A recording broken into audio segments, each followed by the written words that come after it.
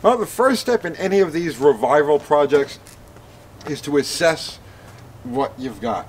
Now, in most cases, the engine is together, so you'll do what you can to try to get it started, or at least see if it spins, it's got oil pressure, it's got compression. But we can't do any of that stuff here because the engine is apart. But before we go and we spend any time prepping it, the deck and all, and then putting everything together, we want to make sure that the short block is viable, that it's got some compression. Now, Stuby pulled the head off of this because 2 cylinders were light on compression. He had no compression. Which 2? We only tested the first 2, 1 and 2. 1 and 2. And you had no compression? None. All right. I don't know, like I said, I don't know if it was out of time and it was just... Well, timing wouldn't affect compression, you know. But, I mean, it could have been a head gasket. It could be bad rings in it could be anything. So what we're going to do here is we're going to basically give this motor a quote leak test. So this isn't an actual bona fide leak test where you would use compressed air to see what the percentage of leak would be or how well the cylinder seals. We obviously can't use compressed air here unless we put the whole motor together. So what we're going to do is we're going to do the second best thing to a leak test. We're going to use gasoline. And what I'm going to do is I'm going to cover the head of each of the pistons, right? And we're going to watch and see. All right, well, obviously that one's to the top.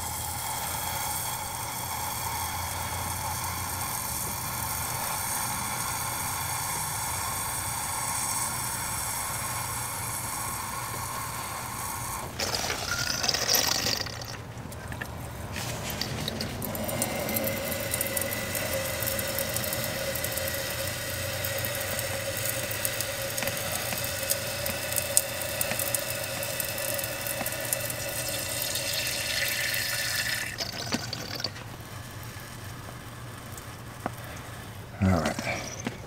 So now we're just going to watch. If any of these are really bad, it's going to bleed down right away. Now naturally, you have your ring gaps, right? And the oil ring does a fairly good job of sealing the liquids, but still there are the gaps there. If there was a real problem, let's say where all of the rings were embedded in the piston, they were crusted up or corded up, this gas will pretty much run right through it as if there's a hole in it. And this one here looks like it's dropping fairly rapidly.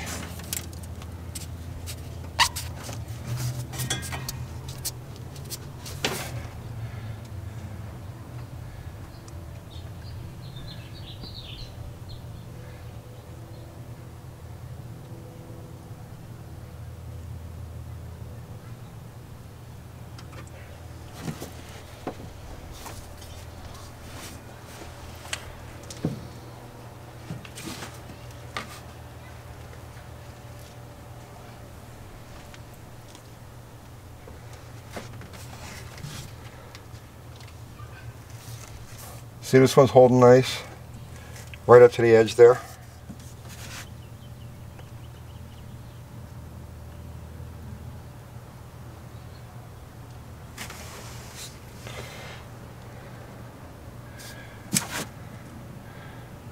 That one's dropping a good bit.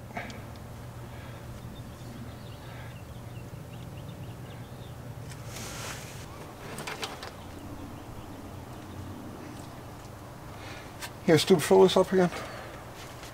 Containers over there.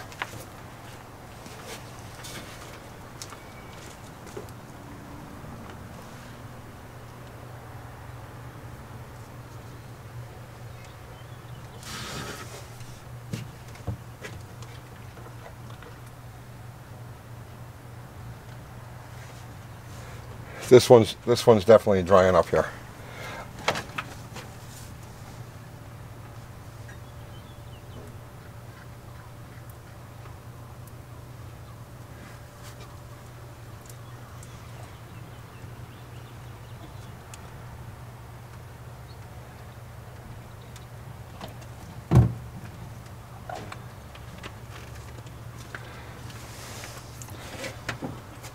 Oh, thank you.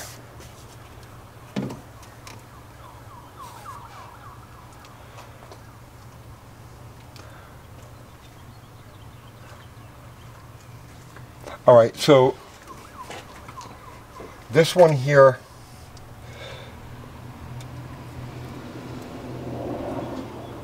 all right, this is what I want to do, Stu.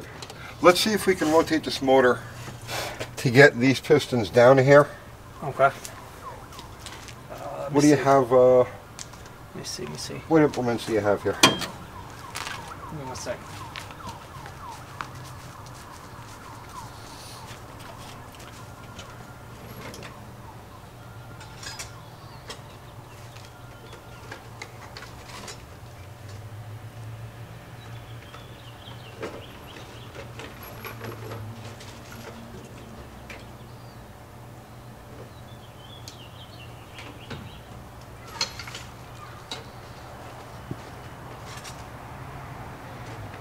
You know what? I tell you what, Stuby.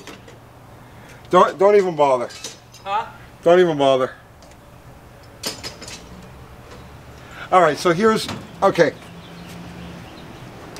So what I was going to do is rotate the motor so that all of these two outer pistons were down a little bit more so I could get some more coverage, right? Just to double check the test that we're doing here now.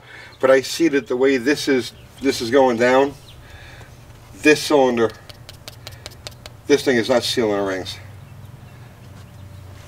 See, that's still just about up there at the top. These others are holding. This one's down a little bit from where we had it. But this one is clearly emptying out quickly. So what I was going to do is rotate the motor just a few degrees to get this piston and this piston down, and then do this test again just to see how it would seal for the upper part of the piston, but that's toast.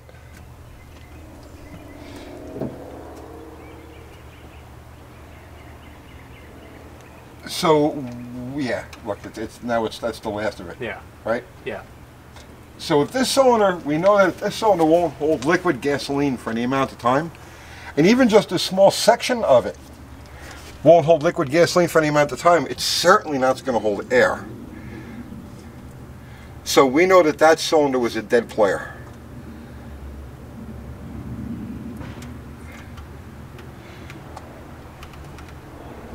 Now if we go ahead and we put the cylinder head on this, and try to get it running, we know it's going to be a 5-cylinder engine. So is it a surprise to you that we're going to have to pull this thing out and ring it? Not at all. Yeah. Well, there's the answer as to why he had no compression. Although the second cylinder is still holding plenty of gas. Like I said, it might have had bad head gasket too, so it was pushing it over to the other one. Yeah. All right, this thing is definitely going to need a re-ring. Let's check the cylinder head.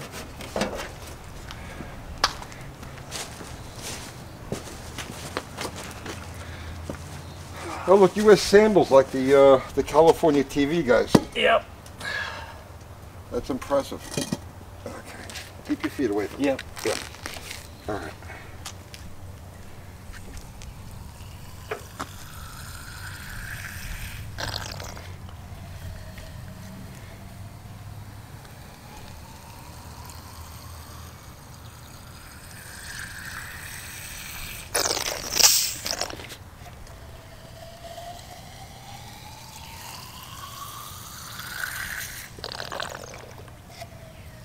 Yeah, come around to this side, Cat.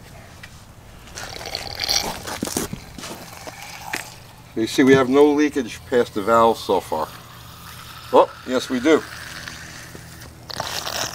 So here's an intake valve that's leaking.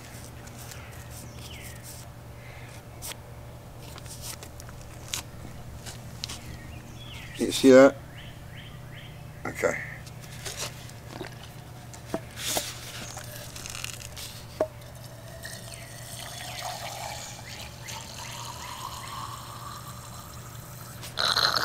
So, Stuby, you had no compression on number 1 and number 2.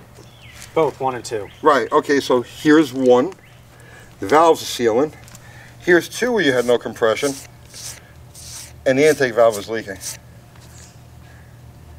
Fun. So you had weak rings on one cylinder and weak valve seal On the other. And there's your compression loss. This one too. Look at the way it's just running out of the intake valve.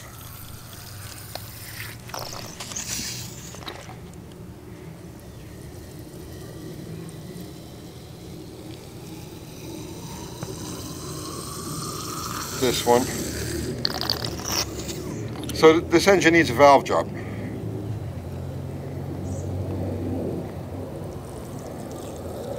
Look at that exhaust. Just pour right out of the exhaust. Okay, I've seen enough. So, the lesson here, kids, is that had this thing been together and we would have poured gas down the carburetor and done all the things to get it running, it would have run poorly. So, half the battle's already done. The motor's already halfway taken apart.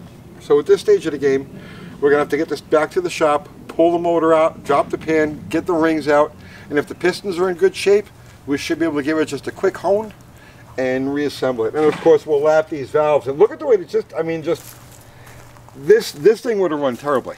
Yeah. I had it run a few times, but it did. It ran like shit. Yeah, well here you go. Here's wire. Alright, so you get this thing over to the shop tomorrow? Yeah. And you wear man? Yeah, I'll actually wear gear? shoes. Okay, cool. Alright. So that's it. We've assessed the mess. Time to move on to the next phase. I'll see you tomorrow.